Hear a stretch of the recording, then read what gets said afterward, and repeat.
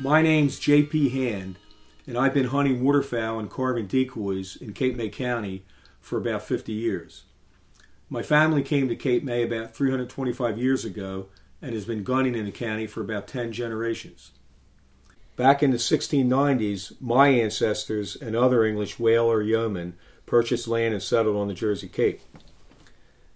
They came primarily from East Hampton, Southampton, and other towns on Long Island, New York. These men and their families came to Cape May to hunt whales, raise free-range cattle, and farm land that was less expensive than that they had left behind.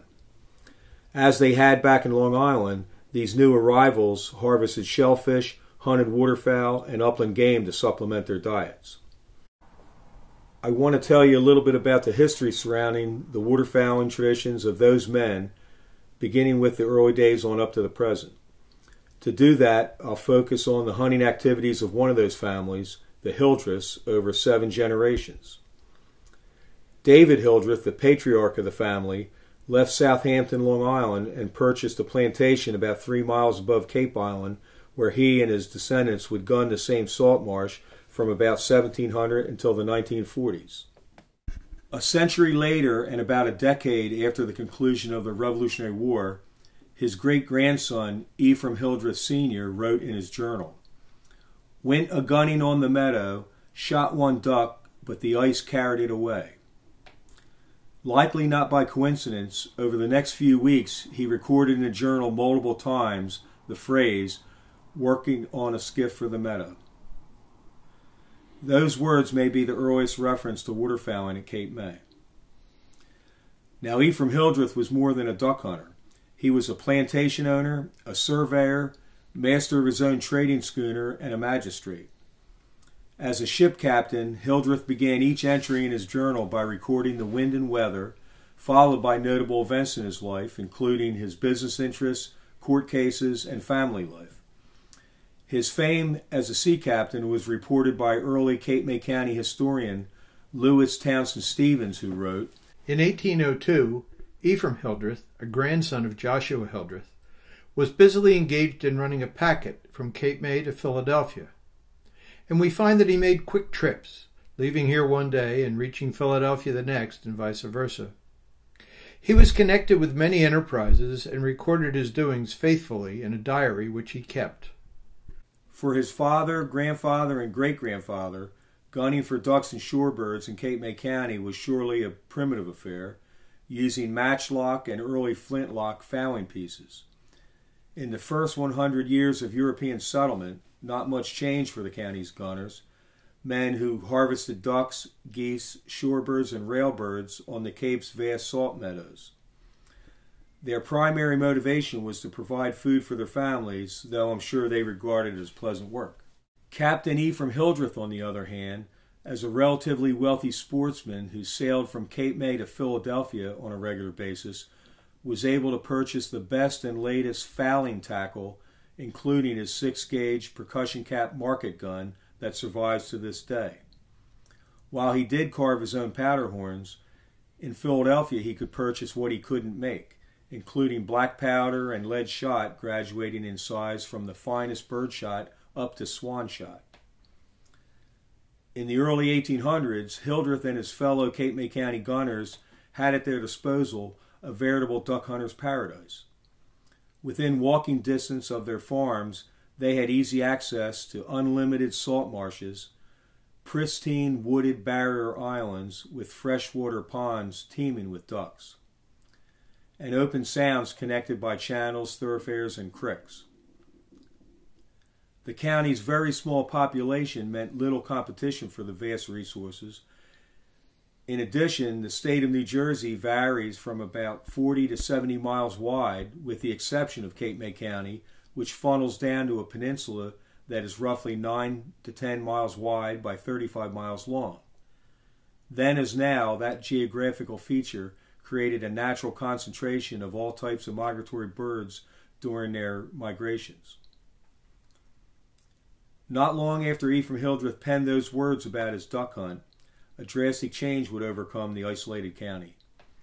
The change was in part due to Hildreth himself and other local schooner captains as well as a few enterprising local innkeepers who saw the potential of hosting tourists who began to visit Cape Island for the purpose of sea bathing. Within a few decades, Cape May had become one of the most popular destinations on the eastern seaboard. After 1800, the ever-increasing flow of summer visitors led to other opportunities for the residents of the county. Local waterfowlers who were already gunning to feed their families, and those market hunters who supplied eastern cities with game, found that their skills and services were much in demand among out-of-town sports. These usually wealthy sportsmen would pay good money for the opportunity to kill railbirds, shorebirds, ducks, and geese. Men like Captain Hildreth and Delaware Bay pilot Recompense Hand of Cape Island, and Thomas Beasley and Captain Uriah Smith from the opposite end of Cape May County were guiding fowlers and anglers by the 1820s. A decade before the Civil War, the third Ephraim Hildreth began making his mark on the world. He went to sea as a young man, and in 1866 had his own schooner, the Congress, built on the very same meadows that his grandfather and father had gunned. By 1870, he was living the life of a wealthy farmer, running his businesses, killing ducks, and carving decoys. Later in life, he leased out part of his salt meadow to a group of sports known officially as the Snipe Club. The lease included the right to build a clubhouse on high ground adjacent to the marsh. The earliest visitors to Cape May arrived by water on sloops, schooners, and steamboats, or by stage over rough, unpaved roads. By 1863, a rail line was completed between Camden, New Jersey, and Cape May. Instead of a one-day sail each way, the trip to the shore by train could be made in 3.5 hours. For the first time, day trippers could experience what Cape May County had to offer. In 1883, Forest and Stream magazine published a list of waterfowl guides along the Jersey coast, including their rates and locations. The article named 31 guides in the county, 14 from Cape May City alone, and covered the entire coast of the Cape, from Beasley's Point south to Cape May and up the Delaware Bay to Dennisville. The going rate was $2.50 per day and board. At the same time, sport hunting among the male residents of the county was evolving into a more elaborate part of their culture. Hunting methods became more sophisticated, including the design and construction of new types of gunning skiffs, such as the Egg Harbor melon seed in the northern part of the county and the Cape May sneak box on Cape Island. Another innovation developed when the locals began to build gunning shacks on pilings near their favorite hunting spots. These small cabins, built above the tide line, allowed them to get away from it all for days at a time. After a day's gunning, the shacks served as a cookhouse, bunkhouse, and entertainment center all in one, a place where the old-timers could play cards, drink, and talk politics. Now mostly gone, they were a common sight along the intracoastal waterway from Beasley's Point to Cape May as late as the 1980s. Many of Cape May County's old-time gunners took part in a related activity, carving decoys or stool ducks. Just when the descendants of the early European settlers on the eastern seaboard started carving wooden decoys is unknown, as late 18th century news accounts mention decoys or stool ducks, but don't differentiate between live decoys or wooden birds. That being said, two of the earliest known decoy carvers in America were Ephraim Hildreth III and his distant cousin Amos Wheaton. Both Cape May County natives were likely carving wooden stools before the Civil War. Many other local gunners carved decoys for their own use, using the same wood with which they built their boats, sided their houses, and shingled their roofs. The plentiful Atlantic white cedar, also known as Jersey or swamp cedar, was found in the freshwater wetlands throughout much of the county. Some carved decoys to sell to other hunters, including Harry Mitchell Shords of Ocean City, who carved and sold decoys until his death in World War II, and Cleve Dabler of Scotch Bonnet, Middle Township. Later, Harry Shords III carved and sold decoys for 70 years, and in turn passed down the skills and tricks of the trade to myself and other younger carvers. That tradition still survives to this day, as there's a whole new generation of Cape May County decoy makers, male and female, turning out gunning decoys to use or to sell. Llewellyn Hildreth was the 7th generation of the family in Cape May County to gun the salt marshes of the original plantation. He was the son of Ephraim Hildreth III and was still guiding sports as his father had done up until World War II. He was my dad's stepfather, and according to my favorite aunt, Ethel May Hocker, men would come down on the train, change into their gunning clothes, and store their street clothes in wardrobes in the brick basement of the house.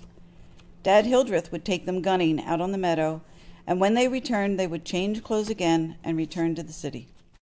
As for the waterfowler's quarry, over the last 3 centuries, the numbers and types of waterfowl at Cape May have fluctuated considerably.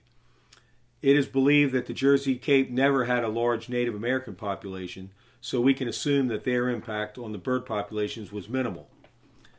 We can imagine that those early European hunters that roamed Cape May's vast salt marshes were amazed at the bounty before them.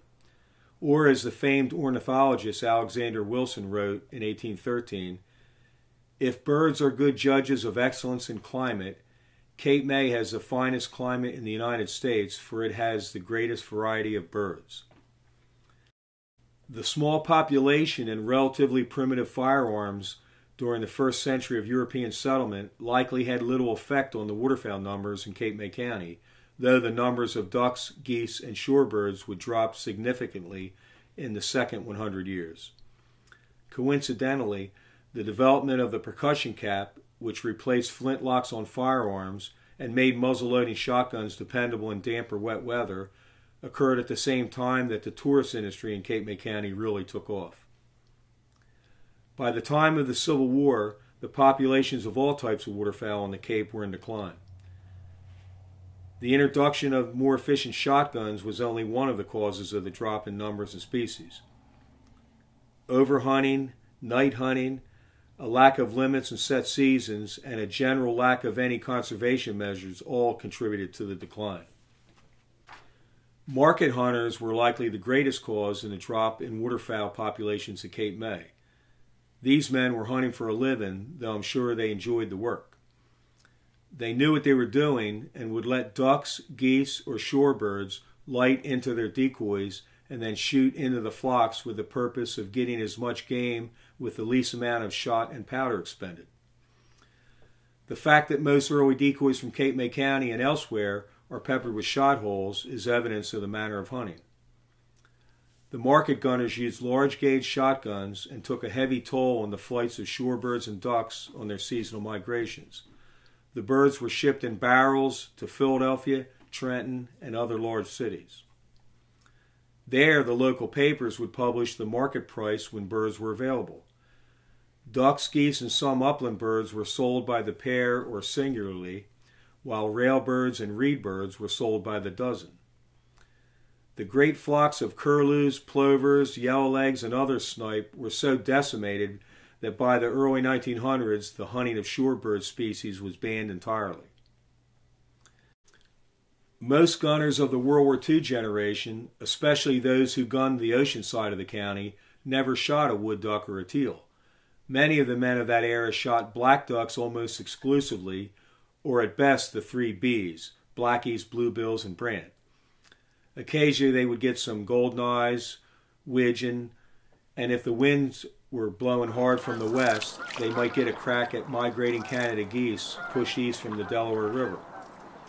Years ago, the late Tom Benner told me how he and his father gunned the meadows between Stone Harbor and Cape May Courthouse, where they shot mostly blackies, shellies, and old mammies. The last 2 mentioned were red-breasted mergansers and old squalls. I've been gunning ducks and railbirds in Cape May County for 50 years. For the past 35 years, I've guided part-time as well. When I started duck hunting in 1967 at the age of 14, I believe the limit was 7 black ducks a day. In 1982, when the limit was dropped to 1 per day, many of the old-timers gave up gunning waterfowl because mostly all they shot were black ducks. they felt that going out for one duck wasn't worth their while. In fact, at about that time, a new generation of waterfowlers was finding that the gunning was getting better, especially on the Delaware Bay side of the county. In the last quarter of the 20th century, many species began making a comeback, including green-wing and blue-wing teal, gadwalls, and wood ducks. While the reduction in the limit of the black duck, that staple of the salt marsh, was unpopular, the effects are indisputable. When scouting the meadows by boat in recent years, I've often put up flocks of 40 to 50 black ducks at a time, where in the past I might put up a handful. Other species that have become more common here include hooded mergansers, gadwalls, and ruddy ducks. So much of the history of this special place and the gunners who loved it is mostly forgotten. Little details, like how decoy maker and hunter Charlie Hand could call black ducks by mouth, he didn't need a call, or how, though they weren't the prettiest ones out there, local hunters liked Cleve Davelin's decoys because the bodies were oversized and the heads were small, which made for a content-looking duck when on the water.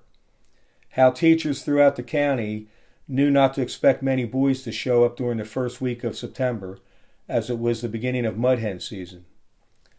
Or the poignant tale of the local gunner and prominent judge, Henry Hand Eldridge, who, while bedridden and slowly dying, craved roasted black ducks like he had eaten throughout his long life, and the New Jersey State Troopers, who were fellow waterfowlers and knew him from court, who brought ducks for his wife to cook for him.